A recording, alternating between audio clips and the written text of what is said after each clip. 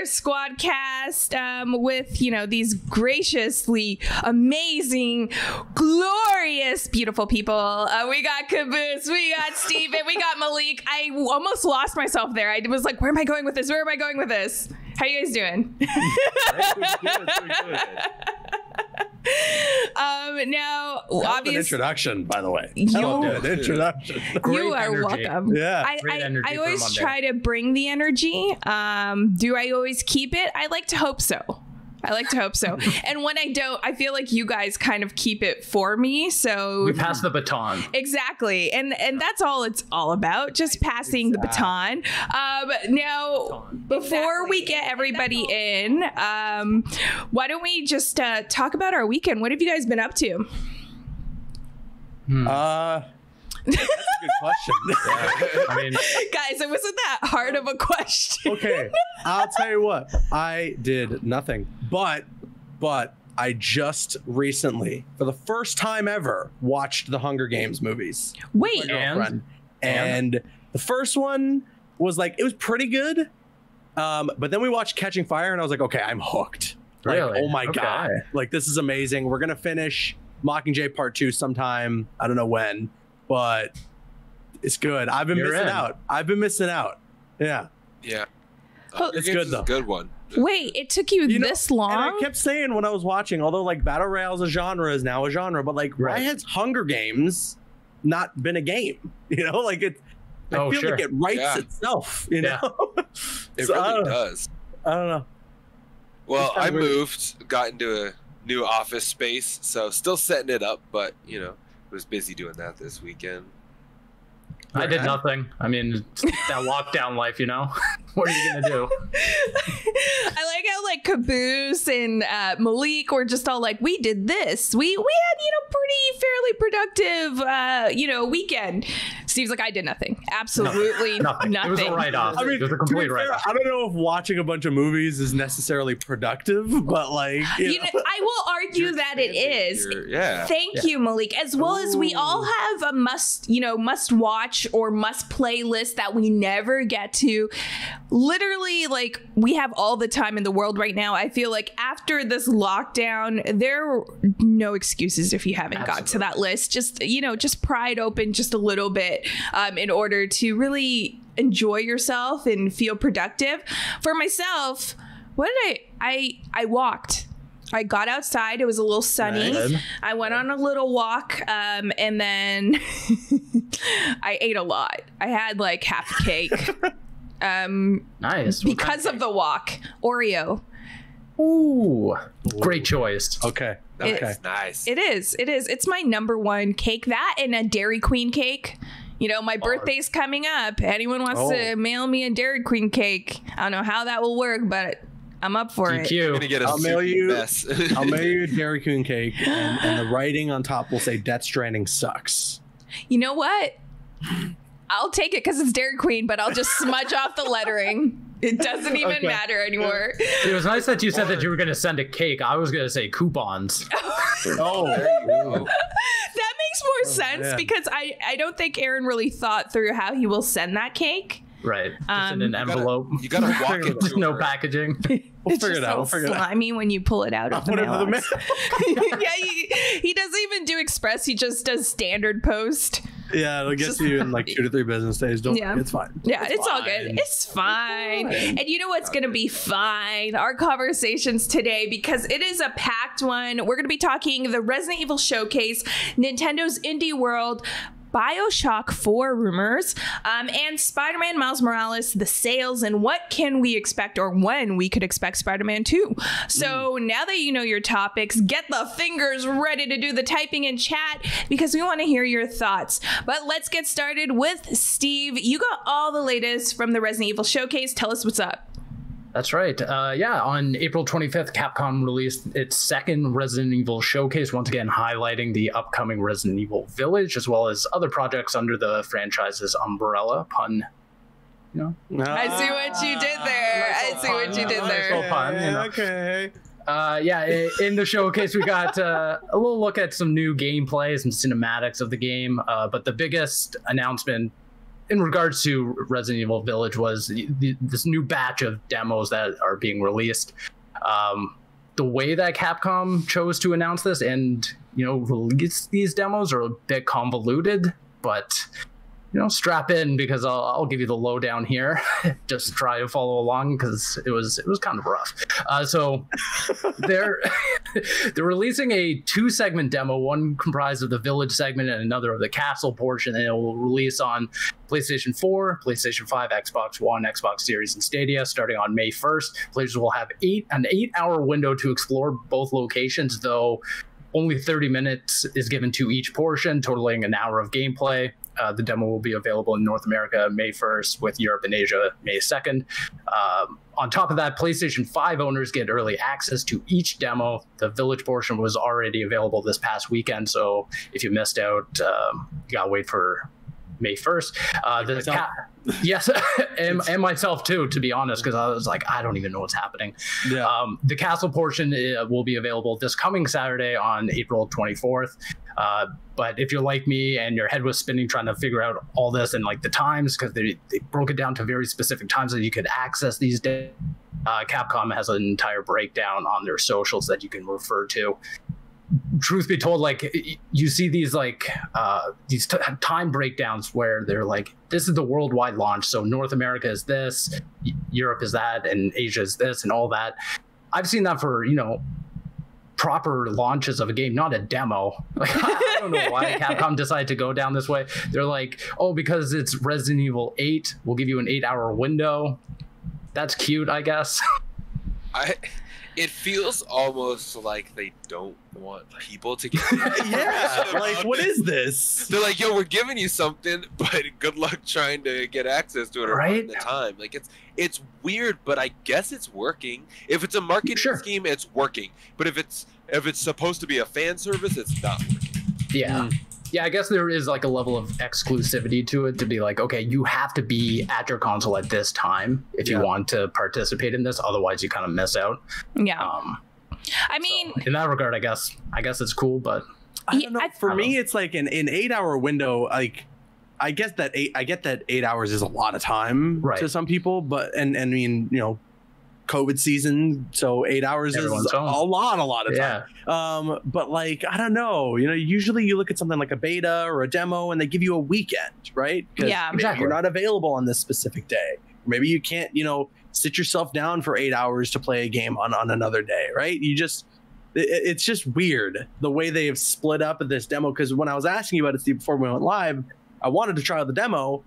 I can't now, and the second part of the demo comes out later, I think this next weekend, but I'm not going to know what's going on because I didn't play the first part, so I'm going to have to wait until May 1st to be able to know what the hell is going on. Sure. At least, like, a different system could have just been like, each weekend the demo comes back to play. If you wanted to just give limited time. Well, I think the weirdest thing about this whole thing is the fact that you could still play the first demo for the PlayStation 5, that exclusive demo. So it's like, they really thought this up in the middle of their marketing. They're like, okay, I know we released that first demo. We're going to leave it out there. But I got something cool. Resident Evil 8. I mean, 8 hours. Yeah. It just doesn't make sense. And I guess on like a base level, I can understand their thought process of being like, okay, we're ramping up to Resident Evil 8 or Resident Evil Village's launch. So every single weekend, we're going to give players something to do and something to play to get them hyped up. That makes sense. But again, the 8-hour window part is the only piece that I'm like, why though? Yeah. Well, I mean, for me personally, I'm staying away from everything involving. Like, I'm waiting till the game comes out. Sure. I don't want to look at anything. I don't want to touch anything. But at the same time, like, I want to know. And the fact that I can't, even if I wanted to like get the experience or figure it out, or like, just be able to try and get into the demo, I can't. And that's kind of frustrating too, because that option isn't even there for a lot of people. And I mean, the weird part is that even with Call of Duty, right, they announce if they've got a free weekend, or if there's a new Call of Duty coming out, you can play it for this weekend, get your pre-download, whatever. Why wouldn't they announce it and then open it up next weekend and not do part 1 now and then part 2 next, or like just like Caboose said, let you play each of them like for a couple select weekends. Yeah. Or even just one weekend, even if you're like, yo, all of the gameplay demos that we have, all the demos, everything available for this weekend, this one day, even if you just do one day, that's fine. But give us a heads up. Yeah. It's a little frustrating. It's a little weird. Like, I understand that there's still excitement and a lot of people are looking forward to it, some for weirder reasons than others. But like, you know, it's still it's still, you know, it's still just, it's a little weird for someone like myself who maybe didn't have the opportunity or the chance to just sit down and play. Now I'm going to have to wait like an extra 2 weeks if I want to know kind of what the full demo was like. Yeah, but I'm kind of on board with Malik here. So I talked a little bit about this, and I'll just mention it quickly. I wasn't able to fully play through the PlayStation 5 exclusive because I was too scared. Usually when I play Resident Evil, I play with a group of friends. It's a whole like set of weekends. We all just meet at someone's house and we play through. We take turns, and it's like a social event for us. Obviously, times are different. We can't do that. But I've been too scared, and all the trailers I've been seeing through my eyes being covered have pretty much showed me a lot. Yeah. And I feel like I'm kind of worried with Resident Evil 8 because I feel like they're kind of Fast and the Furious 9ing this, like in the sense they're showing too much in each trailer, where I'm wondering where the surprise will be. Right. I feel that. Yeah. I see, to counter that though, I think that there's a bigger surprise and a bigger twist that nobody knows about. That's why they're so confident in giving up all this information, because they know that Resident Evil fans pick apart everything to put it together. I think that there's a twist that they're not telling anybody and not showing that is just going to like be completely opposite of the expectations that the demo set. It has to be. It has to be. Otherwise, I think so. Because correct me if I'm wrong, previous Resident Evils, we haven't gotten this much information and coverage on them. Not really. Years. Yeah. It's like, here's one trailer and then the game is out. We don't talk about Raccoon City. Still need to talk about. But also too, I wanted to mention, like before like we move on from the Resident Evil, the Infinite Darkness. I'm really excited for that animated show. I don't know if you were going to get there, Steve. Yeah. Like, that's exciting for me. Yeah, I was going to briefly mention it that they released the first trailer for what is Netflix's animated series, Infinite Darkness. It follows directly right after Resident Evil 4, which is cool because that's a beloved game. So just continuing that story. It's set in the White House where it's like, you know, the outbreak, an outbreak happens, and I really dig the animated style of this. Yeah. It's like a video game. It's okay. That's cool. If you're looking at this as a gaming fan, yes, I dig the animation. If you're looking at this from someone who's scrolling Netflix and like maybe watch Castlevania or watch other animes and you're like, oh, Resident Evil, I know that. I've heard of that franchise. Let me click on this. You're going to be like, what the heck video game cutscene is this? Because that's how they made the animation style look. Yeah. So that's exactly what I was just about to say. Because how many times, I don't know if you guys have always thought this. I've always thought this, and I know I've seen people say the same in like YouTube comments. But you'll see like a cutscene for a game back when there were pre-rendered cutscenes, and everyone would be like, "Oh man, I want a whole movie of that." Right. You know, or like the content creators on YouTube who compile all cutscenes from a game and just upload that as like a movie version of the game. Yeah, I love that stuff. So hell yeah, I agree with you, Steve. I am all in on the animation style for this series. I can't wait to check it out. And the concept, all you had me at, it continues from Resident Evil 4. That's all I needed. And I feel like they've done a movie like this before, multiple times. But you know, I feel like a lot of Resident Evil fans are still going to watch this because we keep watching the same stuff and we love it every single time, especially when they go to those movies have we watched. Exactly. Right. And it's like when they go to those classic characters, you're just hitting on the nostalgia points, you know? So I know everyone's going to watch this. I just hope that they broaden that story a bit. And back to Resident Evil 8, just because I'm so curious about how they're going to keep the surprise element of it. Maybe, you know, how they're diving deeper into Umbrella's, you know, place in all of this, because they kind of teased that in 7. We didn't really get everything. So maybe that's all I'm going to add there. Yeah. And Umbrella, I want to say too, in Resident Evil and honestly in most of gaming, Umbrella is one of the most complex like evil organizations. Sure. Because in gaming we get a lot of generic corporations that don't have a lot of motives, but Umbrella is really interesting in the fact that like you have all these separate leaders and like these separate heads that were doing different projects and working on different things, and every time we get a new game it just digs deeper into these levels of like what was actually going on with Umbrella, what was their overall goal, because I don't think we really have a great idea of what they were even trying to accomplish in the first place. I think it shifts like between each game, like it kind of adapts to whatever the focal point is of that game. That's kind of what Umbrella's ultimate goal is to whether or not work against or for the overarching threat. But I agree. I think Umbrella is just such a fascinating corporation or entity in the franchise. And every time we get like a little bit more of that, I just want that extra bit more. I just want them to link it, especially with how they've kind of did a soft reboot of the franchise, going back to more of the horror roots of things. Especially now you have werewolves and Vikings and vampires and stuff like that. So it's how are they going to connect that, if they are, to that main storyline? I think that's going to be interesting, and we just can't connect that with one character if we don't know why the character's there and what's really happening. Chris. Chris, Yeah, because I was going to say that was kind of like the connective tissue that they introduced in the first, or not the first game, in Resident Evil 7. And you're right, it's not enough. There needs to be more of a reason, like why he's there, how he got there, what he's doing there, you know? And like he kind of is played as an antagonist almost in some of the things that he's doing, which is interesting. I mean, color me intrigued. That's all I'll say. Like Resident Evil 7 had me hooked, beginning to end. It scratched that PT itch. And it seems like Resident Evil 8 now is taking all the good stuff that they did with the remakes. Like, for instance, you know, having, I can't pronounce the name, but you know, the tall lady that everyone's in love with, having her lady like Chimakrescu. Having her like chasing you around the whole time in the game, as if anyone would be afraid. Like, and then also just incorporating the first person elements that we got from Resident Evil 7. I think it's a mashup of the best of both worlds that we've gotten from recent Resident Evil games. So I'm really excited. Camille, I got a question for you. All right, Resident Evil 4 VR.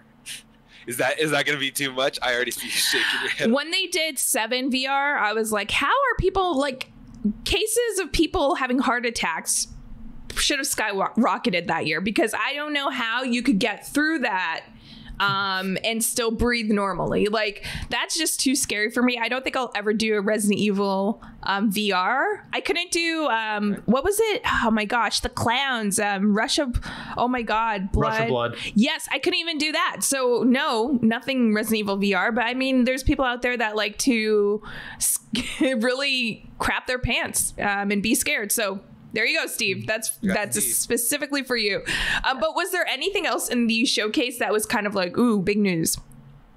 Not really. I mean, Malik, you kind of talked about Resident Evil 4 VR, which to me was a huge letdown. When you say Resident Evil 4, that immediately brings up, you know, oh, are we getting a remake?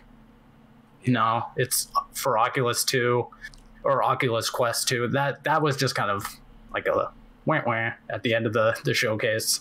So to me, I'm just waiting for the proper one, because as we know, it is in development. All signs point to that. So that's what I'm really holding out hope for, is to see that. I think in general. Oh, sorry. Go ahead. Go ahead, Malik. Go ahead. I was just gonna say the Dead by Daylight collaboration too. Yeah. Felt like that should have happened already. Well, exactly. Don't get me wrong. It's exciting and it's cool, but I'm like, why wasn't this done sooner? With how much DVD like reaches out and gets those partnerships, it feels like this already should have happened. It's cool and it's more fan service, but it's not something I would really be super excited for.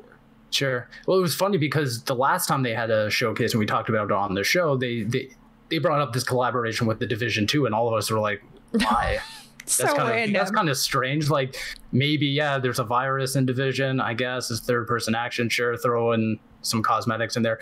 But this collaboration makes a whole lot of sense. Yeah.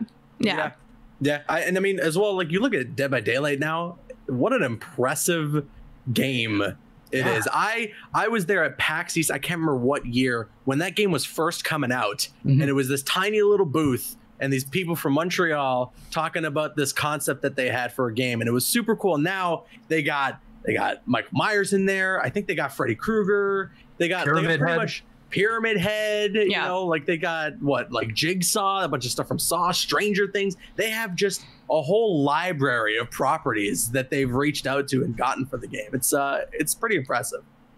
Yeah. Other than that, they just announced the last thing that I want to point out is that they're bringing back Mercenaries mode, which longtime Resident Evil fans are obviously really stoked for. It's like the more arcadey version of the game where they can go through and just like get high scores, and it's more fast paced, which is really cool. That's cool. Just another supplemental addition on top of like RE Verse, that multiplayer game that they're trying to put out. They're trying. What a mess. I was gonna say too, can we just appreciate that games like Dead by Daylight came from Evolve? Sure. Yeah. Like that game, I wanted it to be good so bad. Me too. But I'm glad that it failed for the reason of other people saw like what not to do, because otherwise we would have gotten 6 games just like it that would have failed. Evolve walked so Dead by Daylight could run, and then Back 4 Blood could sprint. Hopefully, Back 4 Blood. But I beg the question. There was really just Resident Evil 8 news that we all kind of felt out through the demo as well. When you're looking at, or if you played the demo, you could kind of feel out what you could expect from that game. So are these RE showcases even worth it for Capcom anymore, or are they just better off just releasing a trailer? SEO, yes. I hate to like put it in that aspect, but for SEO and marketing, and just being online in general and having that presence, you want the articles about their showcase, right? Because if you put out a trailer, there's only going to be so much that people talk about it. But if you call it a showcase, you have a big event for it, and you say you have a special, you have something planned. Also, too, I was really, really disappointed because you don't tell Resident Evil fans that you have a big surprise for them, and then give them mediocre surprise. And then like for the fact of like, hey, we have a demo, but you can only play it within this 8-hour span. It's that thing of like they were going for the buzzwords, they were going for like, online presence, and it kind of sits in your stomach like a rock. But you're like, I guess like this is kind of gaming recently. Yeah, I couldn't agree more, Malik. I think they're doing it just because of the marketing, just because it builds that hype. But at the end of the day, when you look at the production and the news that comes out of these showcases, they're not really worth that 20 minutes that we're all sitting there eagerly awaiting whatever announcements come out of it. I mean, they ended the showcase with Resident Evil VR, 4 VR. It was like that, which was funny because for some reason, premiered 2 different versions of it, one for PlayStation because obviously it's being marketed as a PlayStation game, and then the other which was just like a generic one. The PlayStation one obviously didn't even include the Quest announcement, so there were people who went out of that whole showcase without even knowing Resident Evil 4 VR was an announcement to begin with. So it's just kind of sloppy, Yeah, I feel like for fans, it's kind of like, why did I dedicate these minutes into, slotting time when I could have just waited for the trailers to drop themselves?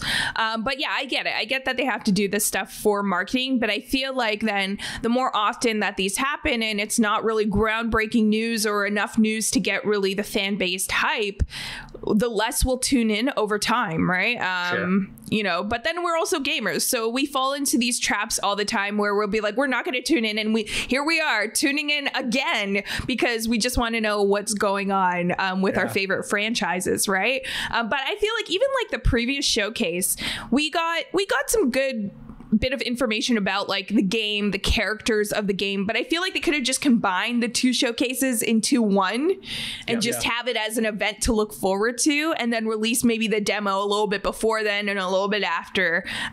So yeah, it's a weird way of doing things, but I guess as we are in this kind of quarantine world, more studios are just trying to figure out ways to get people talking about them, and that's through these digital events.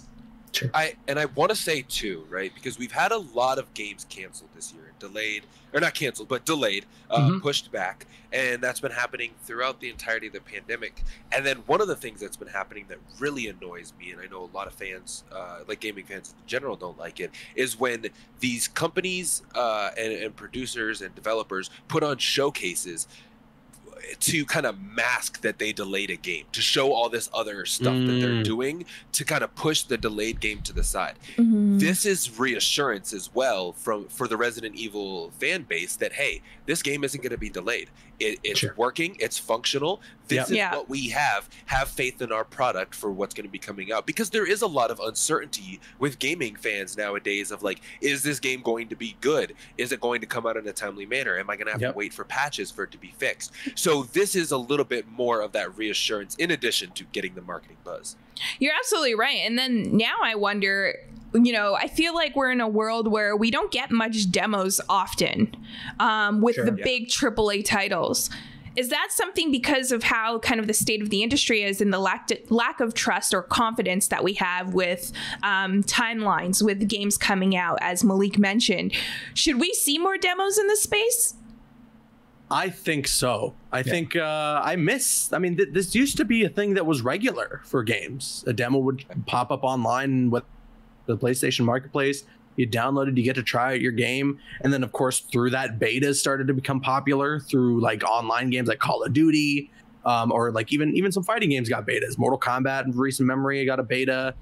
So like that's stuff that I think is very valuable, because especially if a demo is put out a decent time before the launch of the game, there is some initial feedback that can be provided by the general public who can get their hands on the game. Not just QA testers. QA testers are, of course, extremely valuable to the games industry. But when you put the game in the hands of like millions of people, they're going to be able to find more bugs than just an internal group of QA testers might be able to, right?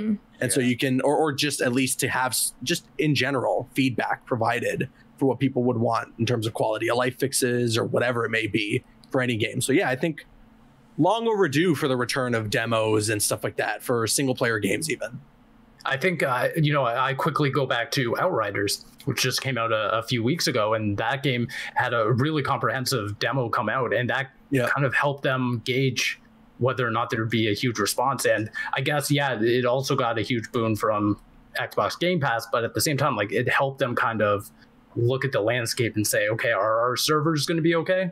I mean, they clearly didn't know it was going to be that popular because we all know what happened with that game. But that being said, like with online games, that's a huge help to release a demo, see how many people are coming in, how long they're sticking around for.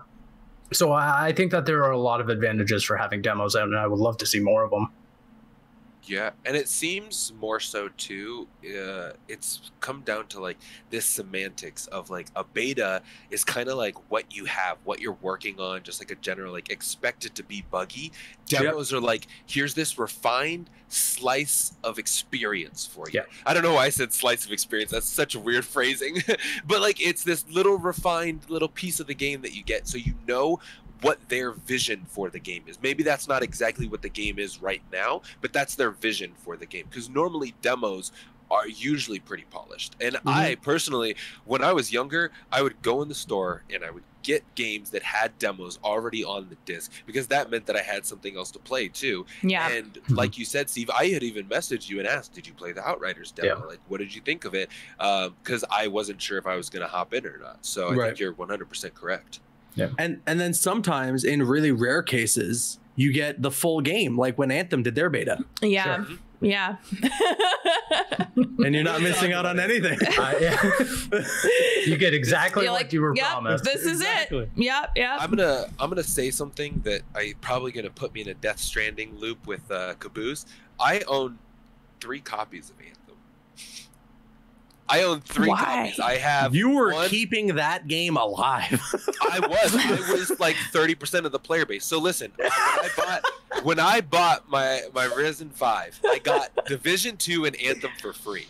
I had already pre-ordered Anthem, and then I bought it on PS4 to play with my buddy, only for him a week later to not like it. So I gave them way too much money for that game. I guess I kept it alive for as long as it did. But You were single-handedly funding Anthem Next for a little while, Malik. They were like, oh, we've got this guy. He loves the game so much. He has 3 copies. We got to do this. We can't let him down. We can't let him down. Oh, man. That's... I hate to do this to you, Malik, but I feel like we're never going to talk about Anthem again. I'm sorry. You just kept it alive too much. Enough. I did too much. They need to just take the whole studio that was working on Anthem, sell that studio to Marvel, Iron Man. Boom. Done. That was the honestly, yes. That's the best flying mechanics I've ever felt in a game. It felt so good. But the rest of it just we don't talk about the rest of it.